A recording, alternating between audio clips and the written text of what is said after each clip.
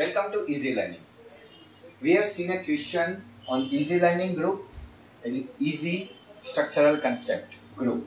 Okay, and this was our question.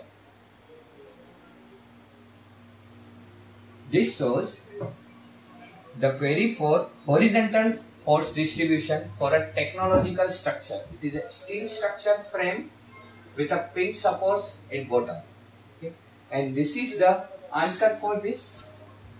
This is a STAAD model done for the question we have asked. You can see the load distribution path. The load comes from here at the frame, at the bracing frame. This gets locked and then this force is transferred to the lower level. Again, this horizontal force is transferred in these two bays which are having bracing. So this is a totally non-sway frame.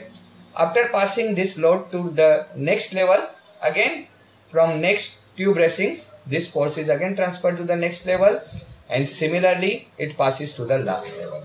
Okay. So the reaction value will be finally here, and you can see the answer. It is 99 say 100 kilonewton.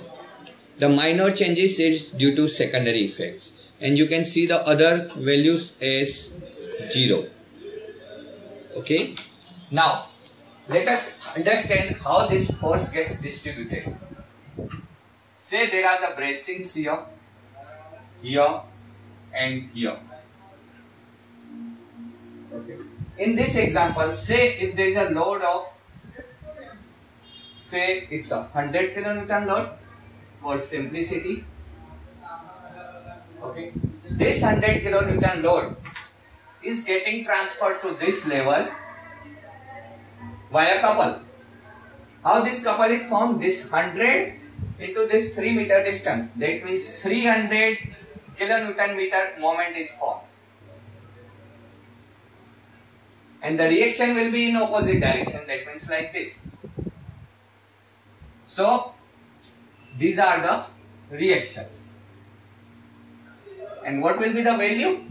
100 into 300 is the moment, divided by, this is the lever arm, 300 by 6, sorry, divided by 5 meter. This is the 5 meter distance. So the reaction value will be 60, and the direction will be opposite to this. So this direction is actually like this. Okay. Now further this loads travel here, and after traveling, when it comes to here, it gets lower down. Again, same value 100, because the horizontal force is not getting changed. How this will be transferred to here? So again the next moment, 100 into 4. This is 400 kilonewton meter moment, which is in this direction. And now again the resistance will be given by the reactions. And what will be the value for this? So this will be 100 into 4, that means 400 kilonewton meter moment divided by 6. So 400 by 6 will be the answer. 6, that means 66.7 will be the answer. Now this again will be the opposite couple. So the reaction of this will be like this. This is reaction, and here this is reaction, here this is reaction, and here this is reaction. So again the value will be 66.7. At the last, again this load is getting transferred here. So again the moment will be formed 100 into 5, that means 500, and 500 divided by 5, again 100. So this will be the reaction, 100, 100. Now you can sum up all this to get the total reaction. So here the vertical reaction will be 60 downward. Here the reaction will be 60 minus 66.7. So again 6.7. And here the value will be 100 minus 66.7. That means 33.3, and that in downward direction.